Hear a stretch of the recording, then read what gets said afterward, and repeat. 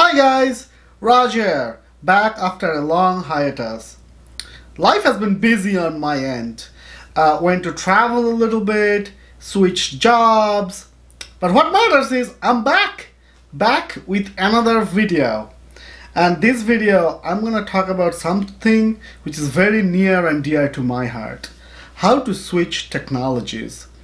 So personally, I started my career in mainframe, and now I am a cloud architect. So whatever I'm going to share today is from my actual experience. It's not something that I Googled. And I'm sure a lot of you feel the same way. You feel stuck in your current career. Maybe you are working in a technology that you don't like anymore, or you want to explore new technologies. So I'm going to break this video into two areas. The first area would be time management. So probably a lot of you have full-time jobs, family. So I'm going to talk about three things that I personally follow to make time. And then on the area two, once that you have the time management thing done, I'm going to talk about 5 steps that I followed to get into cloud. So I hear this a lot these days. If you want to be successful, you have to wake up at like 3 o'clock in the morning or something. Like my friends will tell me, hey, do you know this CEO wakes up at 3 o'clock in the morning? That CEO wakes up at 4 o'clock in the morning. Mark Wahlberg, the actor, wakes up at 2:30 in the morning. You know what I say? Stop that nonsense right now. Get your 7 hours of sleep at least. So my tip number 1 is rest your brain. You know why Mark Wahlberg can wake up at 2:30 in the morning? Because he goes to bed at 7 o'clock. And he has a lot of help. He has a chef to cook for him. He has some cleaning people to clean after him. He probably has nannies to look after his kid. So he can go to bed super early. But if you are like me, who has a wife, a furry child, and a human child, there is no way you can go to bed at 7 o'clock in the evening. So sleep well, sleep 7 hours. You know, throughout the day, your brain cells actually die, and they regenerate when you sleep. If you want to switch your career, you definitely need those brain cells alive and kicking. So my second and most effective time management tip is say no to binge watching TV series. So actually I'm sharing this on YouTube. Even my close friends don't know this. They're probably gonna give me a hard time. So a lot of my close friends will come to me and say, hey Raj, have you watched the new Ozark in Netflix? It's only like 12 hours.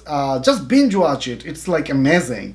Or they will say, hey, have you watched the new Bird Call or Bird Box or whatever in Netflix? And I will say, oh yeah, I watched a little bit. Looks super interesting. I definitely want to watch the rest of it. Lies, I lie to them. I haven't watched a single episode. I have no intention of watching for 12 hours. You know how many TV series I have watched in last 4 years? Only one. Game of Thrones, because zombies and dragons, right? So my third tip, which is actually tied to tip number 2, is build a discipline. So what I mean by that? How many times it has happened to you that you come home from work and then you spend time with your family and then you tell yourself, you know what, I'm just gonna watch one episode of this thing on Netflix and then I'm gonna go do something else. And then you sit down in front of the TV and one episode goes by, 2 episodes goes by, and hours go by, and you're still watching TV. So science and study has found out that it's very difficult for human brain to do context switching. So once you start doing an activity, the only time you take a break is do the evolutionary things like you eat food or you take a bio break. But other than that, to switch the task is very, very difficult.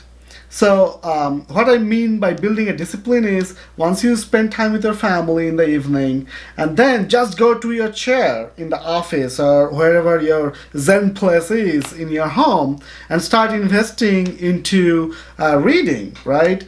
So once you start doing this for a couple weeks, in the beginning, it would be very, very difficult. Even 30 minutes feel like long, it won't be productive. But as you start doing it, 30 minutes will become 45 minutes, it will become an hour. And you'll be surprised what happens after you do this for a month. After a month, for a month you have been doing this studying, and then one evening you try to watch something on TV, like in a Netflix or something, and then your brain will tell you, you know what? I should probably go study a little bit more or do this for my career. It's amazing how a habit forms, and then your brain is automatically tuned to the other activity that you have been doing. Okay, step number 1 is take some online courses and get a cloud certification. So there are a lot of free content out there, and also there are some great content just for minimal charge. Invest a little bit on that, study that, and get a certification. However, don't just study the question and answer to pass the test, right? Try to get the concepts clear. Try to understand why and how these concepts can be used. So sometimes I would see people with like 9 certifications, which is cool, but start with your area of depth, right? Let's say you have a interest in security, so get the security specialty. Let's say you like DevOps, get the DevOps certifications. The idea is when you go for an interview, you should be able to explain that you have some actual knowledge on the certification you have, not just the shiny logo. Number 2, get your hands dirty. Don't be a pen and paper engineer. There is no way to remember all the theories. AWS Cloud has free tier account, so sign up for it and just build stuff, break stuff, right, and learn from it. And also upload your codes to GitHub. Keep putting stuff in there. It doesn't have to be like super pristine, the best code you have written. Trust me, when you go for the interview and you have a GitHub account with some codes, that will look really good. So step number 3 is be part of different cloud communities and contribute to projects or competitions that you find interesting. Personally, I like Kaggle.com. I actually participated in some competitions there. Be part of the LinkedIn AWS certification group. That's a good place. Join any group where they're discussing cloud. And then a couple of the things that I did was compete in Alexa competitions. They're all free. So one thing I hear a lot is, Raj, I wanna submit into this competition, but I'm not good enough. No one is good enough, right? So you gotta start somewhere. The idea is not to win, right? You cannot win from your first competition or first submission. The idea is to build your sphere of influence, get your knowledge up, and then see what else the people are doing, get ideas from them, and learn from it. Don't be afraid to ask any question, even if you think they're stupid. Cloud community is generally very, very welcoming. So number 4 is start going to different conferences. Some of the conferences are free, like AWS Summit, Awesome Days, Lofts, right? Start going to these places and start interacting with people. So I know some of you people are probably shy and don't want to open up conversations.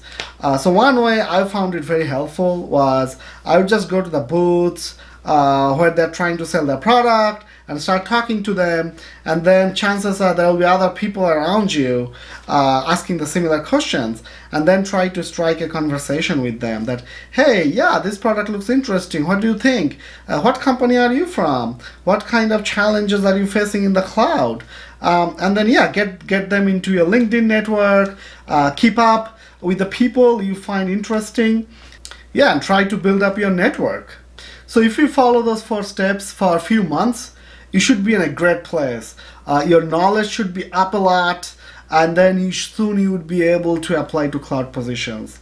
However, the step number 5 is kind of philosophical, which I personally follow. Surround yourself with positive and like-minded people, right?